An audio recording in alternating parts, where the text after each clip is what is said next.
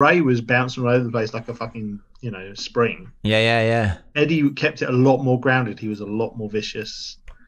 It was such a good match. And the constant tearing at the mask and the fact that Ray's mask was deliberately part of the bodysuit so he couldn't rip it off him. But he ripped a little bit and it got added to the story. It ripped a little bit to show his eye. And it was brilliant. It was so good. The whole vibe of this match, it's a legendary match. And this would stand up for anything today. This would stand up for anything in the last 20, 30 years, I think, as a wrestling match.